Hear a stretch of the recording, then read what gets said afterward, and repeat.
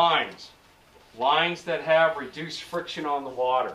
When I talk about friction on the water, whenever you're sitting there stillwater nymphing, you go out like this, and when you set, you hear this.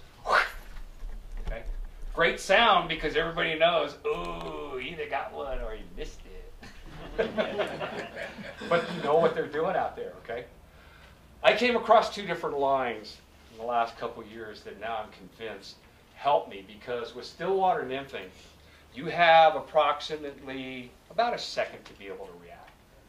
Because as soon as the fish puts that midge in its mouth, it's going to spit it out once it figures out that it's not real. They're not going to hang on to it. So your job is to move line as quickly as possible. Moving line as quickly as possible, it may be because of milliseconds, but the ability to be able to move it, you want that reduced friction. I found two lines. Airflow puts out a line called 6 cents. Typically, with most lines on the market, there is anywhere between 8 to 15% stretch in a line. And I'll have examples up here that you can test a little bit later. But what I'd like you to do is just go ahead and just pull it. I'm sorry. Feel the stretch? Okay. Airflow in its 6 cents line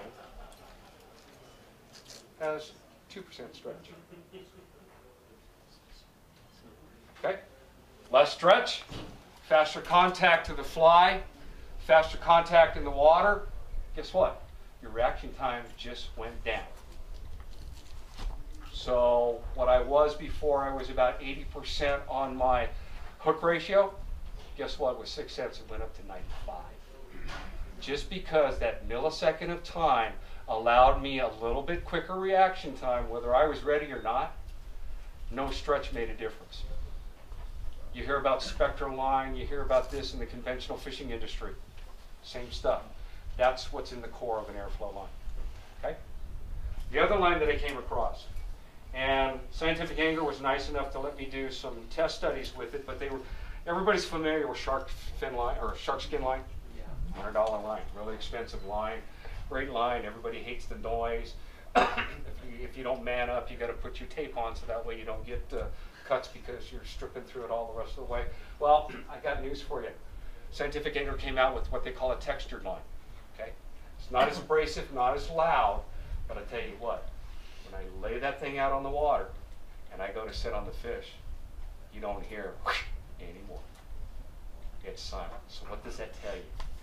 I have reduced free friction on the water. So it's doing the same thing for me. Now, I got two different lines. What do I use them for? My shallow stuff, I use the Scientific Angler textured line. Why? Because I'm not moving as much water through the water column. Remember, I'm fishing that 1 to 10 feet.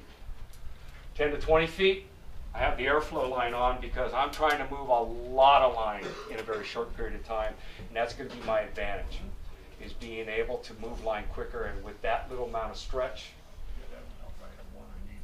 When both of those companies come together and they make a no stretch textured line, that's the one I'm going to end up buying. Okay? Now, also, visible color you can see. Doesn't matter whether it's bright yellow, bright green, clear intermediate, floating line, this and that. No, it doesn't, but make sure that it's a line that you can see. And you're going to see a little bit more of the reason why I tell you that as far as something you can see on the water.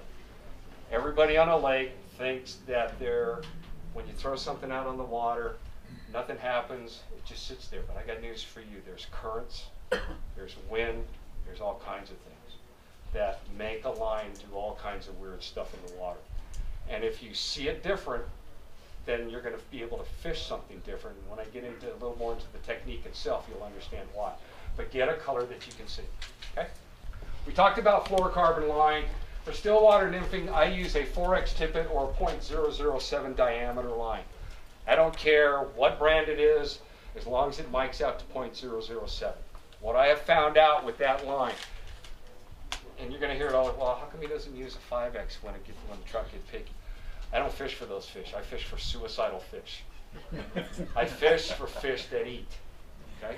If I'm going to have to go down to a smaller tippet just to get bit, no fun for me. Let's go find something that's going to eat because then I got to change it up too much. That's all I use is 4X tippet 0.007 diameter line. I found out in studies inside the pool that when attached to midges and the ascent rate of what it does and the diameter of what it does, it floats down to a rate that's more realistic than I've seen with others. If it's too thick, it goes down too slow. If it's too thin, it goes down too fast.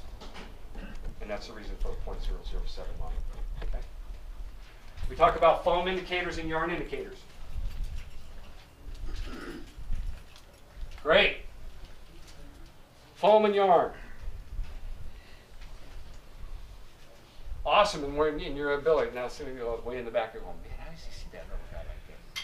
Foam indicator is great. I can see it from miles and miles away. Good and bad points about both. If it's an eyesight thing you're looking at and something you want to be able to take strikes, I tell you to use yarn. But you're going to have to maintain it and put maintenance to it. Typically with most yarn indicators, you have to put something on it to treat it to make it float because polyurethane absorbs water once it hits the water. Okay? On a windy day, yarn indicators are not wind resistant. So casting into the wind or casting behind you, it can help you, hurt you, but it's a pain in the butt because it does hinder your ability to have a good cast. Okay? Foam indicators, brown, various colors, that way you can see. Okay? Nice part about these, no maintenance at all.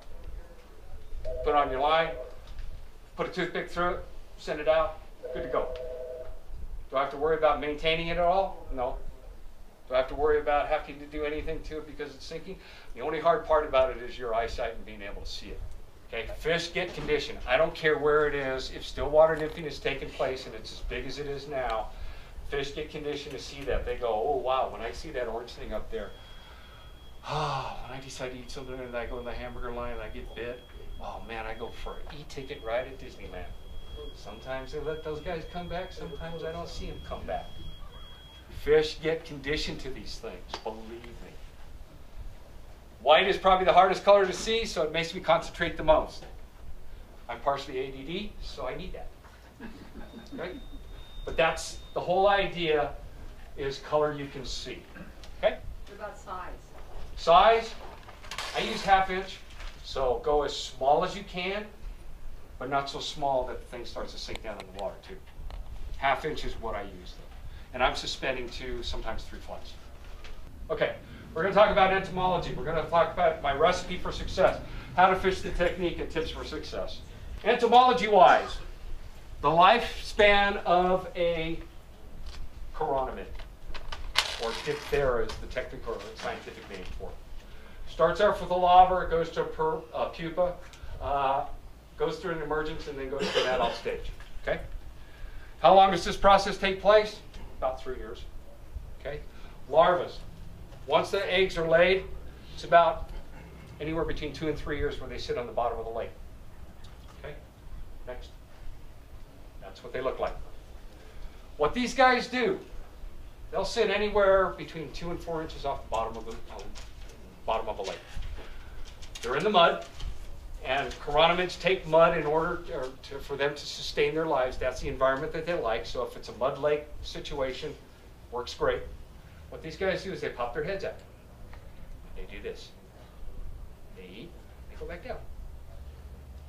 Come back up, do this, go back down. Now, they start getting hungry and they start finding there's no nutrients and all the rest. That's when they pop their heads out, the whole body, 2 to 4 inches.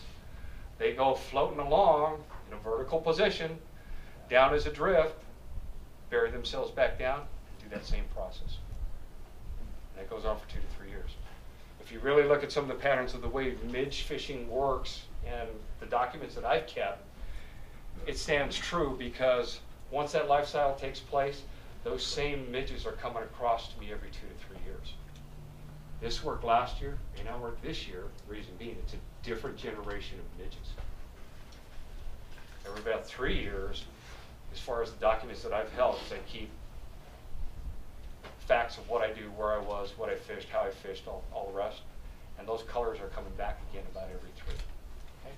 So that's a larva stage.